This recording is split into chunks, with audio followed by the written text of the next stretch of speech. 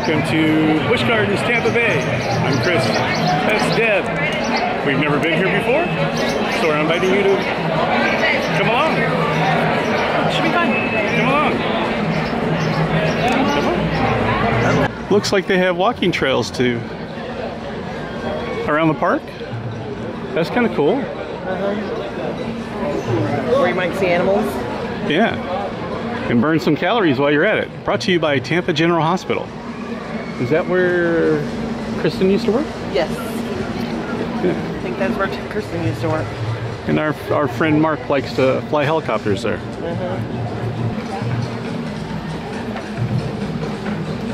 I'm digging this music.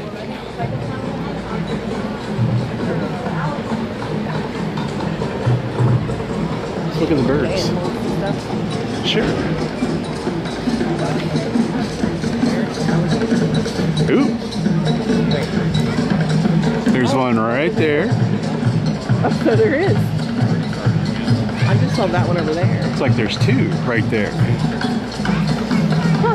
They're waiting for feeding time. So 2:30 we could come back here and ask the keeper, has an alligator ever been struck by lightning? Oh my god, no, we're not back to that early. On our drive here, we had a discussion about alligators getting struck by lightning. What would happen to them? Do they die? Does the lightning kind of deflect because of how thick their skin is? And so Chris is clearly the only person who ever wanted to know the answer to that question, because it's the one thing I wasn't able to find on the internet. You can find everything on the internet. Yeah. Look for Google, not there. No. Maybe that's where they get the... nobody wants to know that except you. Maybe that's where they get the gator bites. Oh my god. I think she's done. Are we going in? Let's go in. Let's go into the Moambi Reserve. Concerned people, non-profit agencies, corporations, and governments are working together to ensure chimpanzees and other primates don't disappear from our planet. Now I know why they're sitting by the waterfall. There's a nice breeze coming off of it.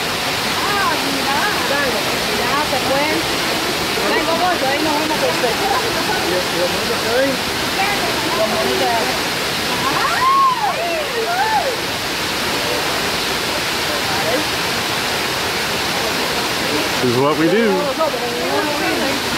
We pick our nose.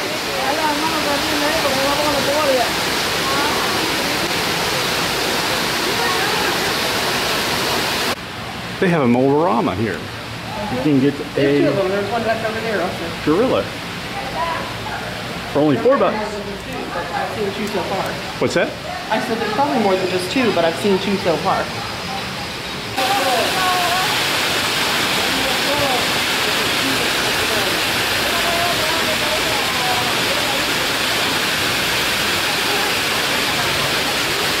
Oh, the damn humans are here.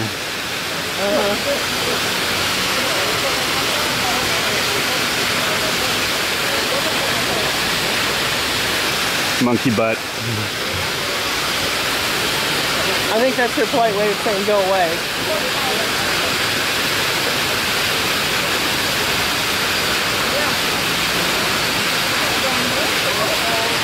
I think it's a polite way of saying, woman, leave me alone, I want my space.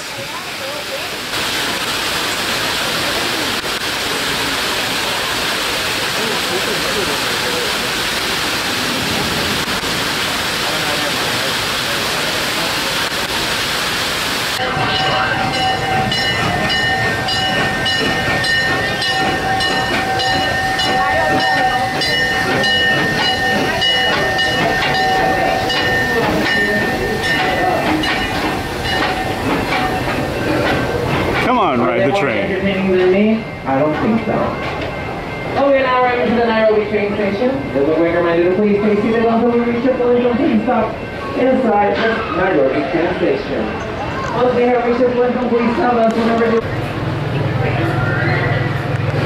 Wonder what they are. Like gazelles or something?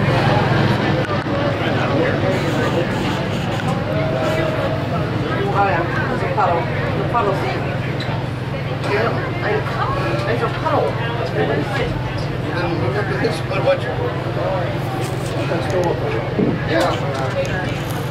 I'll just step around.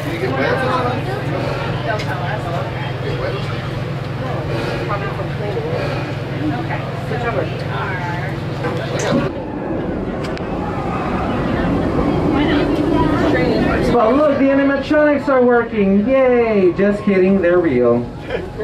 But here towards the left, we have the small, tiny brown Impalas. Even though these were not made by Chevy, they're the third fastest animal in the whole wide world. I like to call them the fashionistas of the Serengeti Belt, because if you look closely, it looks like they're wearing makeup and high heels. Fierce. Also, right after the Impalas, we have the reticulated giraffes. They're not very fond of water, but whenever feeling threatened or in danger, they run into the water for safekeeping. These are the fossil water buck. But right behind the sable antelope, we have a crash or herd of napping white rhinos. White rhinos can grow to be around 6,000 pounds. They can run up to speeds up to around 32 miles per hour. They'll be on our right, or if you're looking backwards towards the left, right behind the stables. A rhino's horn is not made out of skull or bones, but it's actually made out of keratin. Do you know what's also made out of keratin? Your hair and your fingernails. So I don't understand why the bad guys, they can't just go to CVS or Walgreens, buy some leaf press-on nails for $5, and therefore we can save the rhinos and save the planet. Y'all are welcome, call me Captain Planet, because I just saved the world. And both the male and female of the species have those really large horns. The female's horns grow up to 6 feet in length, and the male's horns grow up to 8 feet in length. Now they are considered sacred, so people don't slaughter them over in Africa, they actually use them for their milk, and the more you have in a tribe or as an individual, the wealthier you are. To the left, we have 2 other species out there. The ones with the stripes that go all the way around their bodies, those are known as the Grant's zebra.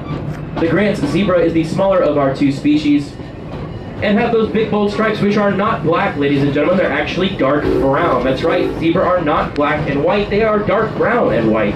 You can usually tell because when they're younger, they have a light brown color to them. Those are known as the wildebeest. The wildebeest have been known to travel in a herd of up to 1 million strong in something called the Great Migration, which can kick up a dust cloud so large it can be seen from the International Space Station. On the hill to the left-hand side, we have a bunch of other animals out there, including the Grevy's zebra, which is the other striped creature, the reticulated giraffe, which is the tall, long-necked creature, and the tiny tan one staring right at you, that is an impala, folks. Oh, there's a female right there. Now, folks, we are entering the Nairobi train station, so please collect all personal belongings and all children. I'm walking like I know where I'm going, and I really don't.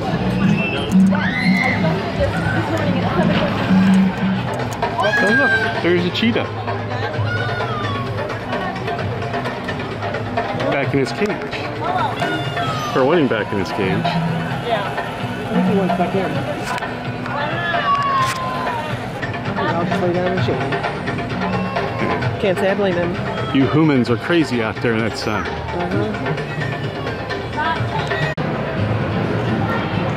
Cheetah. It's like, I need a swimming pool.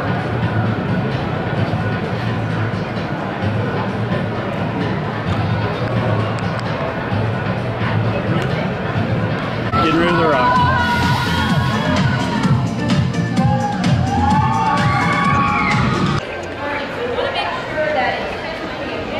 Make a stop into the Serengeti overlook.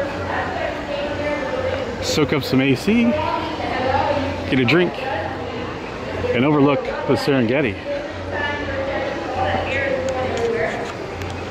Checking out the Giraffe Bar, which I think just opened. They have some frozen specialty cocktails, some local draft beers. To graze, we have smoked beef brisket, a giraffe-shaped pretzel, loaded hummus, no thank you, and handcrafted cocktails on tap. Look at that little sipper cup. Is that not the cutest little thing?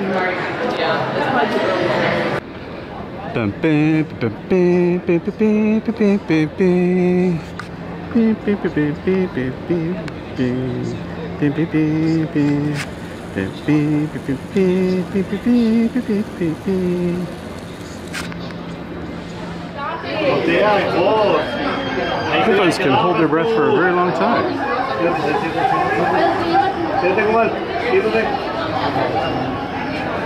Look at all those fish eating off its back. There you go.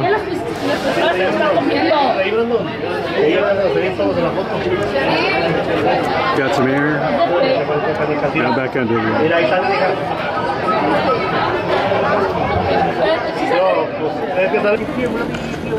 It's a big crop too, dude.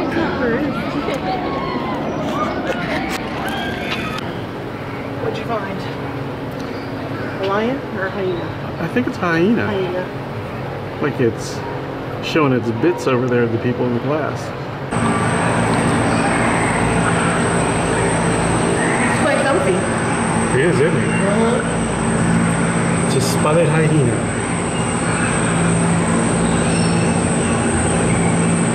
He's like, can't you people just go away and leave me alone? Sleeps like our dog. Do you see him?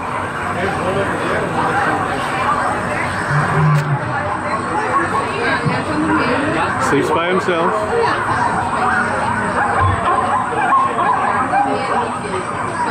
There's no lioness.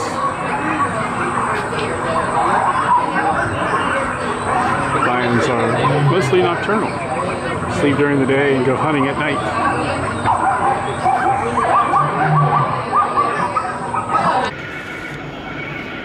Check out the giraffe. That must be a baby. Little one? Yeah. I do love the fact that giraffes stay right there because I know they're going to get fed. Yeah. There's the Serengeti tour bus.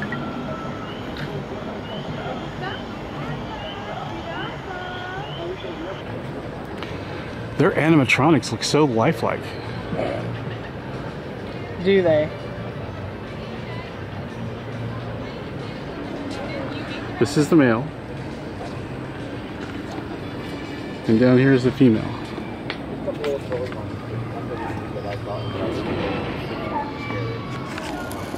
I feel like for as heavy as they look, they should have thicker legs.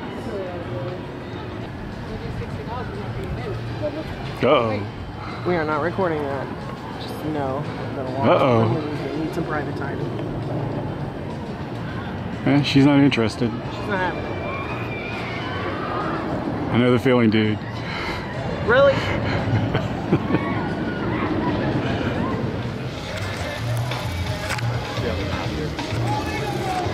Why are we always seeing the elephants backside?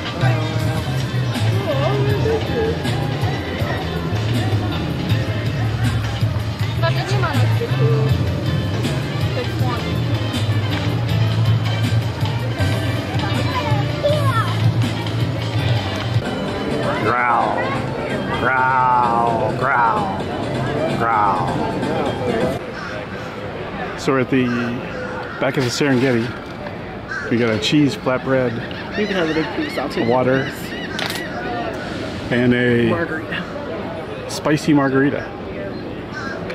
It is delicious. I have to say, this is a very pretty park. It is. Compared to the water park yesterday, this is gorgeous.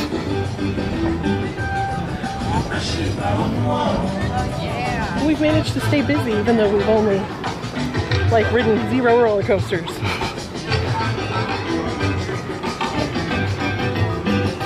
We'll get there. So,